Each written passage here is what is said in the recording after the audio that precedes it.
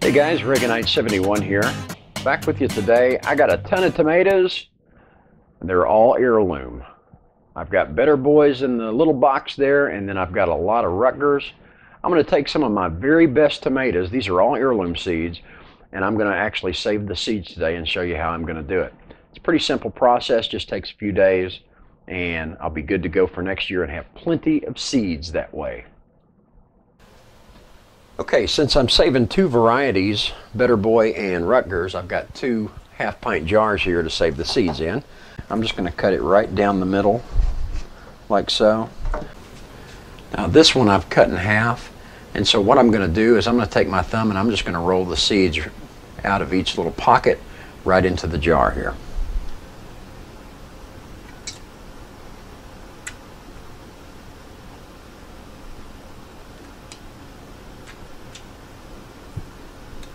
And we'll be left with a lot of good meaty tomato that we can use in sauce.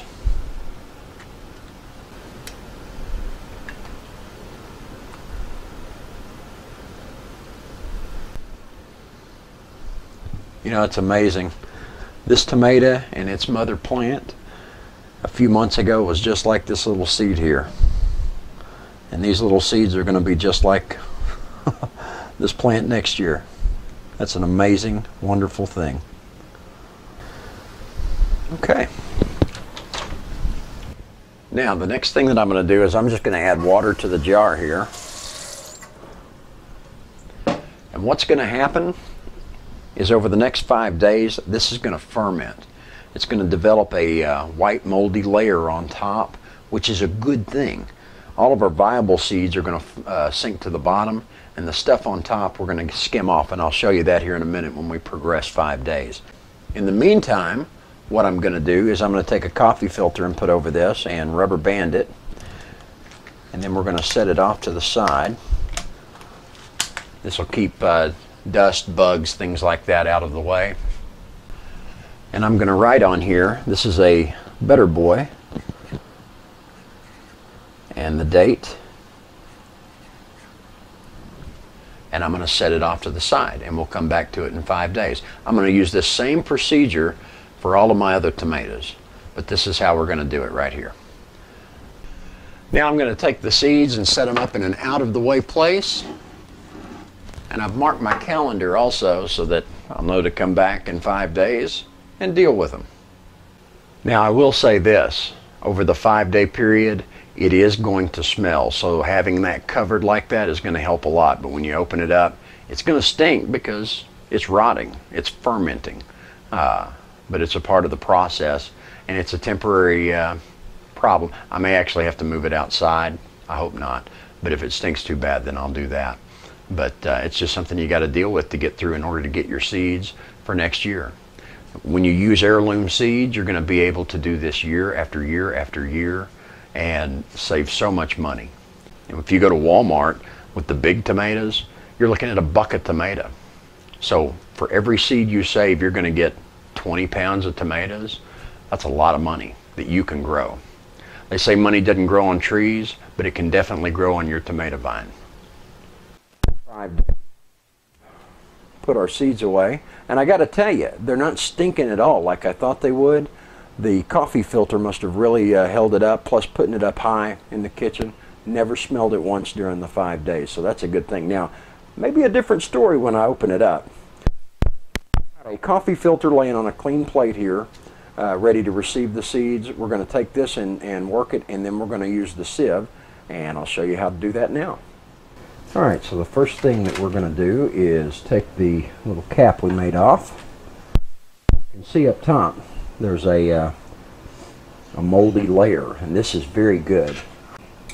All of the viable seeds have gone to the bottom. Now some of them are stuck, and you can see they're wanting to sink here. And so what I'm going to do here is I'm actually just going to kind of give that a little shake there. Let the seeds that want to go to the bottom go to the bottom. Seeds that continue to float are not seeds you would want anyway. And then I'm just going to scoop some of this top stuff off. I'm going to let this sit now that I've agitated it for about a minute. And so now what I'm going to do is I'm going to let this top layer off here.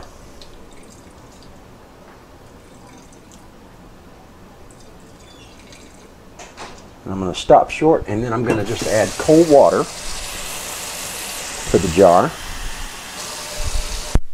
Allow all that stuff to mix up.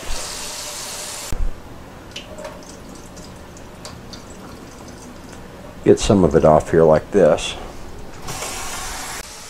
You can either continue to do that and just let it sit and keep adding water and getting that top layer off like that by letting it out. You might lose some seeds that way.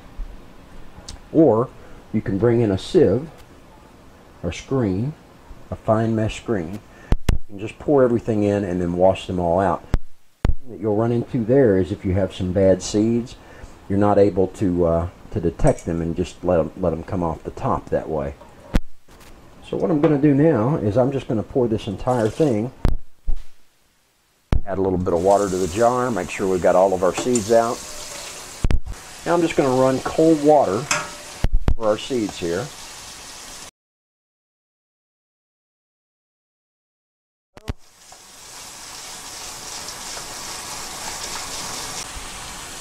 I'm going very gently as I work these seeds. I'm just gently kind of sliding them out of the way and letting that pulp work its way through.